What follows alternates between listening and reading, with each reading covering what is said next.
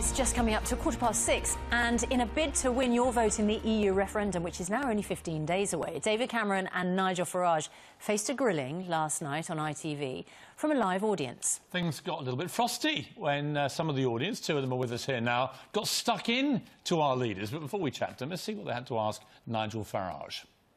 I work in the pharmaceutical industry with multinationals who are worth billions to our economy.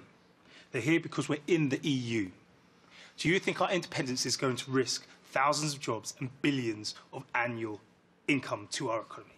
Well, I don't buy the fact that a pharmaceutical company is in Britain because we're in the EU. They're in Britain because they want to be in Britain. I'm going to interrupt you there. And there are lots of reasons for doing that. Some operations can only be done in the EU. I can't do my job in Switzerland, so I can't review some EU products and live in Switzerland.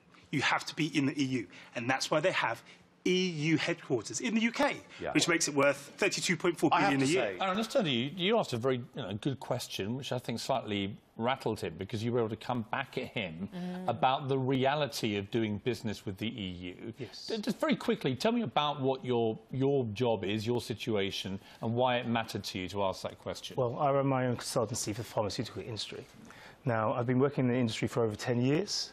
I was a biochemist. I grew into different pharmaceutical companies. And what you realise is the UK is a hub for the healthcare sector, whether it's been biotechnology or pharmaceuticals.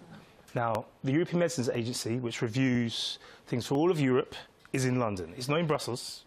It's not us listening to Brussels. It's reviewed in London.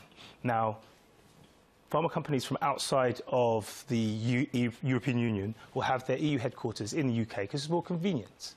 So you've got places in like Surrey, Windlesham, High Wycombe, all... So if we left do we lose in 3 weeks' time, how does that, do you fear, how does that impact your business? Well, at this point in time, you have seen a slowdown in European-based contracts to do with European drugs because you don't know if you're giving it to a European-based consultancy if they're going to be able to do it in a year or 2 years' time. So it's already having an impact, the uncertainty. There is a slowdown in that. Well, that's the uncertainty. If there was suddenly finality and we were severed from the European Union in an economic sense, how do you think it would impact on you? I mean, negatively, well, do you know that? Aspects would definitely have to leave. So the European Medicines Agency couldn't be based in London if we're not part of Europe. Where they're going to move to? They're going to move to Frankfurt, and they're going to move to Dublin. Are they going to move to Edinburgh, Scotland, leave the UK, and then join? Does it matter where they are, though? Yes, it does, because you have to be inside the EU. You can't be in Switzerland. Yeah, but does it matter to your business where they put the headquarters? Yes, it does. So you'll be voting, presumably, to remain? Imriel, have you made up your mind? I'm actually completely undecided.